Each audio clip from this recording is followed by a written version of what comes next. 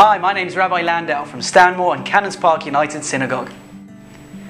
So the question we're dealing with today is, why is it that we bow at certain points during the prayer service?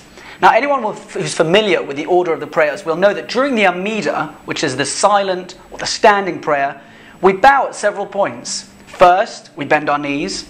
Then we actually bend our back all the way forwards so that we reach nearly a right angle. Why do we do it? On a most basic level, I think all of us understand the need to bow as a gesture of respect when greeting royalty or someone really important. We understand that that's an appropriate greeting. But as with many things in Jewish thought, it's more fundamental, deeper than that. Let's think for a second. What is it we're actually doing when we bow down? The first thing we do is we go down until the point where we're actually looking right down at the floor. Then we straighten ourselves straight back up again. Now, not sure if you're aware that usually during the Amida, when we bow down and then go back up again, the point at which we get back up again is when we say the name of God. What's the reason for this? The answer, quite profound and beautiful.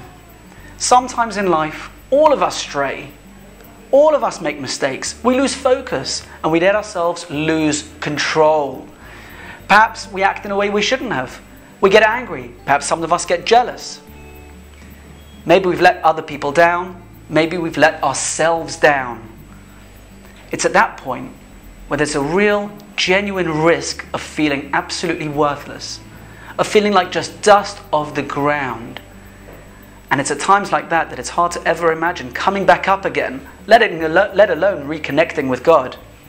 Therefore, we're instructed during the prayers to bow, to face the ground, and then to lift ourselves back again, symbolically representing that no matter how far we've strayed, no matter what we've done, our Father in heaven always wants to hear from us.